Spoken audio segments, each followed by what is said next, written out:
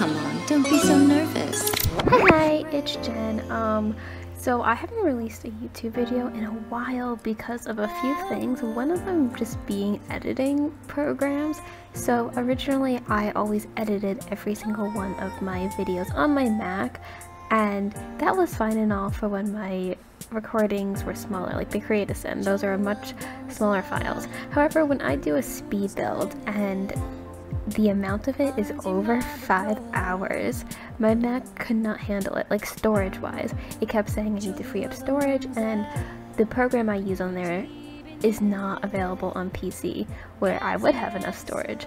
So I went through a few programs before kind of like getting frustrated. So this is actually a really old video of mine. Whenever I build on The Sims or like make certain characters, even if it's just for fun, I always record it because I can potentially use it for content. So this is me remaking the goth house.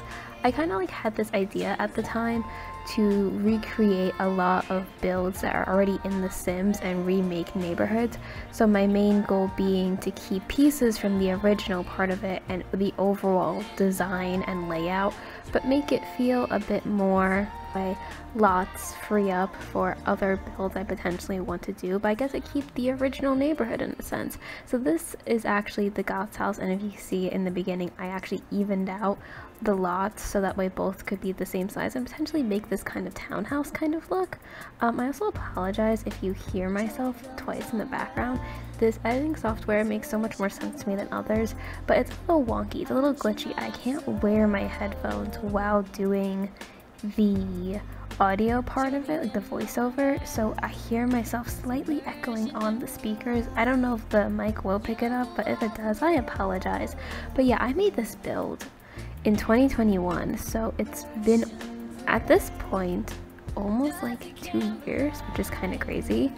But so some of this stuff is a lot newer for me. If you don't know the goth family in The Sims, I lied, I made this in 2020, that's why I said 2 years, but then I was thinking in my head that math does not add up. I made this in 2020, so yes, over 2 years ago. But to explain the goth family for some people who don't play The Sims as actively, they're one of the oldest families that run in The Sims games. They were in The Sims 1, Sims 2, Sims 3, and now The Sims 4. So the Sims 4 family themselves consist of Mortimer, Bella, their kids Cassandra, and Alex. So Alex originally in the house had this little attic room at the top, so I wanted to keep that. I do add on later more about Bella's career, which in The Sims is a secret agent, but I wanted this house to have like a bit funkier of a shape. I also really like compressing everything. I like making tiny builds and tiny houses, and originally I wanted to make this actually a tiny house. I think I tried to make the goth family into a tiny house, but my issue is I feel like with tiny houses you always just get this really big lawn, and I don't like the vibe of it. I like compressing everything. I don't know why. It's just more fun for me. Even with painting, I like to make tinier paintings. I think in my head it's easier for me because I'm working with less space, and as a result I don't have to do as much and can focus in on certain aspects. But yes, for this one I actually remember basing it off of a not a townhouse, but I looked up a gothic house and I kind of revamped it to fit the mold of a townhouse. I'll try to put the picture on here if I can remember where I found it from, but essentially what I do is I take the old build from the original thing and I take some aspects of the furniture or wallpaper and put it in, and I do change parts of it to see which ones I like the most. Now this was the annoying part, was the stairs, is that the stairs was going to take up so much of his room. I think I ended up swapping for a ladder, which was later introduced in tiny builds, which I do love, and I think a ladder going to an attic made a lot of sense. I made the rooms for Bella and Mortimer and then Cassandra around the same size, because again this is a much smaller part of it. I tried to do this open porch thing on the side later on, which is that aspect that's outside on the left. I did that because I remember distinctly them having like this outdoor room in The Sims 3, because I used to be obsessed with the goth family and I would go to their house a lot because I just really liked the way it looked. For this build I really liked using a combination of get-together windows with like the little cute get glass stains, because I think the little pop of red is so nice against all the black. I do also have a really big obsession with plants. Landscaping is one of my favorite things, but adding a shit ton of plants to the outside of the house is also one of my favorites. I keep going back to Alex's tower because I think I felt really unhappy with it. I wanted it to just stand out against it rather than just seem like this random placement room that was added on. But I also have a lot of trouble with roofing sometimes because I think the wet, I went back to check to see if I had seen this clip already, but I think I'm just extremely inconsistent and unhappy with all choices I make because I couldn't find it. It was just me finagling with the roof and then never being happy with it. Roofing is hard. I remember when I used to build in The Sims 3, and Sims 3 was not fun to build in, but I remember in The Sims 3 they used to have like this auto roof part of it, and I really liked using that feature. I probably use it too much, which is why I struggle so much with The Sims 4 roofing, but that's also why I like having reference pictures, because it does help me figure out how I want to do the roof. But yeah, I wanted to have like this cute little outdoor kind of area where they can eat and everything. I think it was meant to extend into the kitchen. I don't remember if I made it into a room or not in terms of dining. Yep, here I am going back to the roof because damn, I think I am just really unsatisfied with it. I also hate how much it clips into the room itself, which is another issue. I also get this issue where everything clips inside, like the molding on the outside, just because it's a glitchy game, but it's okay. I learned to work through it. There's also a lot of people who have tips and everything. I just completely forget every single one of them. It's kind of fun though, looking back at builds I did before, because I actually remember a lot of this one. I think it was a lot of fun to do, but I don't remember the exact things I did to each part of it. I do remember putting in like this secret basement because Bella's job in The Sims 4 is to be a secret agent, so that's a lot of fun.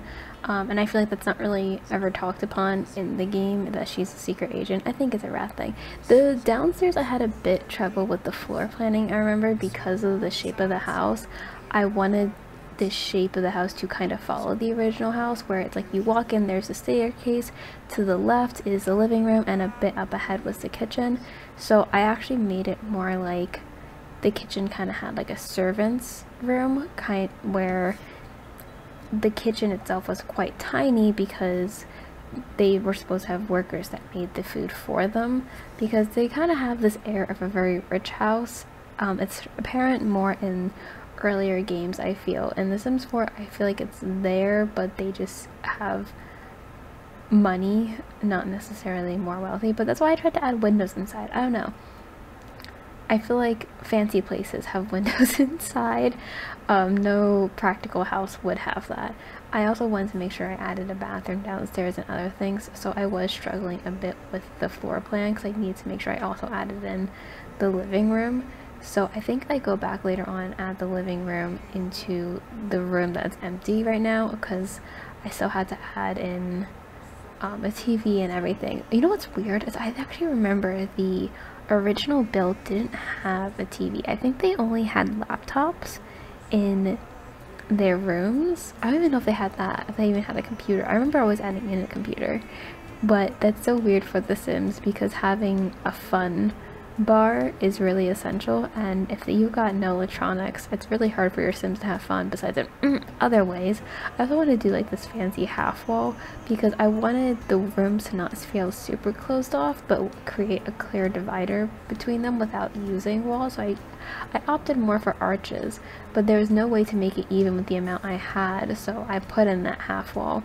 So yeah, I pushed the bathroom back a bit more, and then that small little weird L area I think I created into the kitchen, where it's really tiny. It's not meant to be this nice grand kitchen that other places had. If you were cooking your own food, if you had other people cooking for you, you can kind of like push it together kind of thing. But yeah, this is me just taking a lot of the original furniture and seeing if I can change it. But yeah, I wanted to keep the original aspects, because that's what I find fun about redoing things I already made. Like even if I were to redo Create Sims and everything, is that I like to add new aspects. Oh my god, I love clutter. I love putting shit on top of everything. Like, do they usually put stuff on top of bookshelves? Most people? No. Me? Yes. IRL and in The Sims. I wanted to have a lot of that in here. I took a quick water break and I realized that if I crack my knuckles and stuff, the mic picks it up on here in comparison to like on stream and everything, because I have all the filters on, and I should give a warning. I'm sorry if you don't like cracking bones. I just thought that was really funny. I know a lot of people don't like the sound of cracking bones. I don't know, I find it satisfying. It's probably because I crack my bones myself.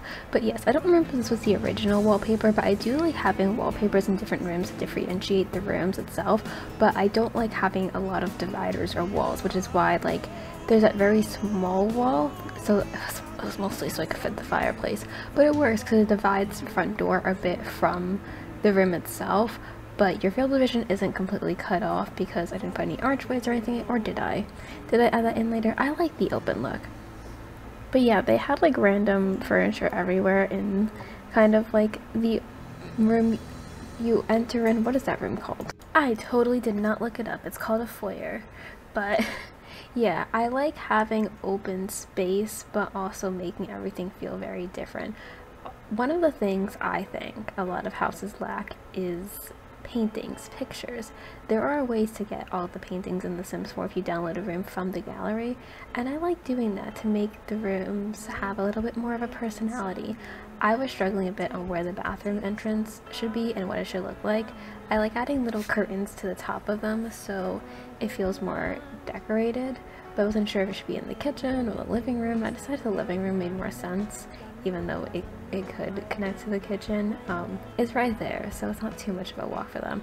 There could only be one door. So this is the cute little crowded kitchen part of it. I'm also super indecisive, so I go back out and edit out all the parts where I'm literally just scrolling through objects being, which one of you will be my victim today? But this part I really wanted to be closed off because I wanted to not seem like the room wasn't there. So again, I opted for curtains to kind of hide the arch because I viewed this as more like, oh, they would have people making their food for them. They don't have workers, but I can pretend they do. And I also was not sure what to do with this space under the stairs. I could have just left it as is, but instead I decided to turn it into a makeshift laundry room where they could use all the stuff. And it kind of again was like, oh, well, if they had workers or something in their house doing things for them, that's where they could be. And it kind of hides from the dining room with all the really, really high walls.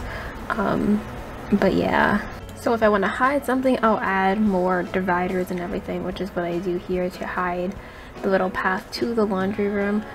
I didn't want to put the entrance to it by the stairs. It just, I don't know, I felt like that would take away from the entrance room, which is where I have like the fine china and everything. I really like redoing any of the goth stuff though, just because there's so many dark themes and everything. I love the vampire pack. In terms of furnishing, that is one of my favorites. I haven't explored a lot of the new stuff. I have gotten it, but again, I did this in 2020, so there's some new furniture pieces I probably would have used in here, but I didn't. I'm just glad I had the utility stuff for the laundry day things, but I like adding clutter into small little areas where you would put stuff under the sink. I also am a big fan of symmetry at times, but other times I really like things to be asymmetrical. They also seemed like people who would just have a random chocolate fountain in their house. For what reason? Nothing. But they now have one. I really like adding also the old vents from the vampire pack to make the house seem like it's a lot older than it is, because houses that are built relatively newer, like my house was built in the 2000s and we don't have any of those old vents, but if you go to an older hotel or apartment buildings, they have those vents. So I like to use those in to show age in a sense. I think I debated putting them in there at first because I wanted something against the wall here, because again, I need shit everywhere. We need to showcase that we are gremlins, but in the most methodical way. You know, we think it out. Is there shit everywhere? Yes. But does it look like the little dragon's lair with thought? Also, yes. This is me just, I like doing the upstairs. Bedrooms are my favorite to do because there's a lot of personality that goes into them, especially when you have kids in the family, because they don't have their shit everywhere. Everything technically in the dining room and stuff is a result of the parents. Oh yeah, this is me trying to figure out how to do the staircase without taking away from bedrooms, because I was upset I had to cut so much of Cassandra's room. It didn't feel fair. I didn't like it because I wanted her to also have her own bathroom, I believe, so I was able to then redo everything. I don't think I left it that small. because I remember making it a bit bigger. I also like adding more yeah, see, this is the bathroom I had for her because it made sense for me that her bathroom would be more towards the outside compared to the parents where you will have to go in the room, because I'd imagine her and Alex would share a bathroom. So there's a door on both sides in her room and through the other door. It makes sense to me. In The Sims, I also like making almost every bathroom a full bathroom if I can, because the showers don't take up much space. Like in real life, you would definitely not have every single bathroom be a full bathroom, but considering these people's high demand needs, it's kind of needed. I think also in the original floor plan I had, the rooms were symmetrical from each other, Cassandra's and then the parents, and that also didn't make much sense to me. I think that the parents would have the bigger room, or at least a quote-unquote grander type of room, so I wanted to compress her room a bit to make theirs seem bigger. Even if it's just that extended part where Alex's ladder is, it feels a bit different. Her room gets cut off a lot by the bathroom, but I wanted to use the shape a bit to my advantage. Again, curtains, by places where curtains don't have to be. I think it's fun. The one thing I do hate about my builds is that I very much like having windows, but I will not let windows stop my floor plan. So my windows get cut off a lot by walls, and I don't have the room in it for me to care, because I want the windows outside to be more symmetrical, but I like having a bit of a funky floor plan, so that way I can use the walls to my advantage for furnishing and everything. So yeah, this is the full bathroom. You have to always add the toilet paper. Also, it's like toilet paper in The Sims 4 like 50 simoleons, which makes you think a lot, because I remember I saw this thing where someone said that inflation is very real in The Sims, because the toilet paper in The Sims 1 was about $10 or something. But yeah, I also really like this idea for their room to have kind of this seating area for Mortimer and Bella. I don't know, I just like have this thing in my head where Bella would like try on outfits. She would have like this little seating area where it seems like a dress-up room seating area, where when you would try on clothes in a store, and there's that seating area for the people who don't want to try things on. That's the vibe I was getting. For Alex's room, I think I struggled a bit originally on how to lay things out, just because the ladder was there and I needed to make sure he had access around that. He also had a single bed. I think I now maybe would have opted for giving him a double bed, but I didn't think of it much at the time. Also, this paintings. We need paintings everywhere. Especially the kids. They need to have the little kiddish looking paintings or posters, just because it feels on brand. Even if you are a part of this high exquisite family, you would still have that stuff everywhere.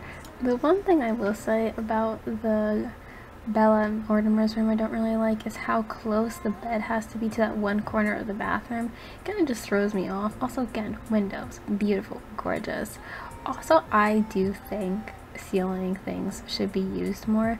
I like adding satellite dishes to some of mine, or even the, what's it called, the panels that go on the roof, this, not sunroofs, solar panels, those. I think those are also fun to put on a family, especially if you think the family would be kind of up with that stuff. They really want to be environmental and everything. I really want solar panels on my house when I'm older. It kind of makes sense to me. But I also like having the flat roof parts of houses where they serve more as a covering for the porch or that extension to the house I have. That way the roof doesn't cut off entirely all of the decor that's outside, but it's still functional. But it gives the house, I feel, a bit more of a modern vibe, since a lot of modern houses, they're very flat, like they're very square, so they look like Minecraft's house. Not to diss on that, but that's how I feel about some of the modern stuff. Also, always adding the soil outside of the houses, because it makes sense, putting it on the edges. I do kind of hate landscaping in those aspects, like putting down all of the airbrush effects. I also never understood fake balconies. Like, they look really pretty architectural wise, right? But I knew people growing up around the houses by me, and they're not like particularly grand. They're not small, but the houses are pretty average, and some of them would have those fake balconies where they cover the porch and they would put little fences, and someone's window would be by what could be a balcony. I remember I had this friend growing up where her room was by that, and in my head I'm always like, I would climb out my window and stay up there. I'd put a little chair, because I think balconies in real life are fun. I think they're really pretty. I think looking back on it now, they would definitely be the type of family to have a balcony, even in their backyard, just something. It feels like something they would have. I know I put the pancakes next to them, so they have balconies because they had some in their original house, but I think the Goss family definitely would have a balcony. I also do really like adding pools to all the houses in The Sims because it's really good exercise for them.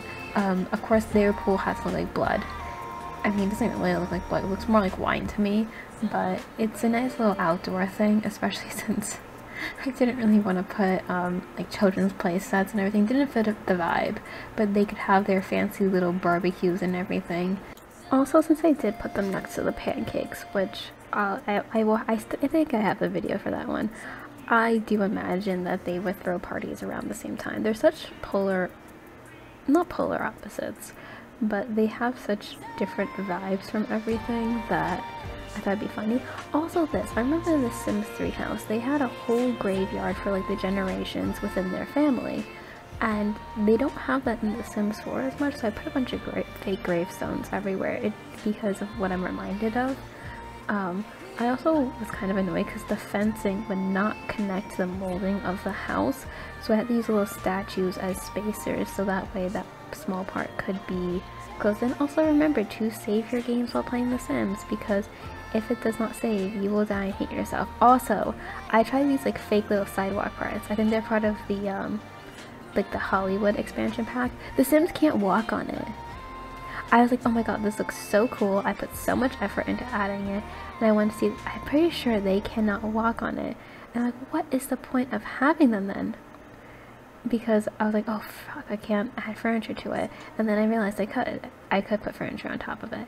I think I tested it out later if people could walk on it, and it didn't work out. I just remember that. I also really wanted the goth house to be by this little garden area, because that garden is not part of the house. It's an extension of the world, and it just seems fitting to me that they would have that next to them. Not me just realizing I put a jacuzzi in their bathroom. I'll also say these houses do tend to take me like a good amount of time. I would say a good few days. So a lot of the clips don't line up perfectly because I have to come back and do them multiple times. This is me adding in Bella's little secret basement room thing. I ended up putting the entrance to it in the main foyer because I had nowhere else to put it, if I'm being honest. So I instead tried to hide it by adding statues around the staircase, and then I added gates so that way the underneath of it could kind of be hidden. You'll see that more up top, but I added basically just everything from the career pack. I had to put a cheat in the beginning to make sure I could unlock all of this. I put stupid emotional. I put stupid inspirational quotes everywhere, and this is also me taking advantage of the Star Wars thing that I never really use ever. It kind of fits the vibe that she just would have weapons underneath her house, you know? It seems realistic to me. Wow, I go back and add a lot of stuff to everything. I didn't even realize that I did that. That's okay though. I probably want to just copy some things to see. Yeah, this was the biggest thing though, is that the wallpaper, you could actually see it on the top view, and it kind of bothered me, so I tried to make sure it was the same right there. So when you're looking down, it doesn't seem like it's a completely different room, because I feel like that killed the vibe a bit, you know? Theoretically, it probably would have made more sense now that I think about it to use a ladder instead of that, but it's okay. I thought I was being clever, but this was, oh my gosh. So the molding kept coming inside. I think I mentioned once that sometimes it clips inside depending on how you build the rooms.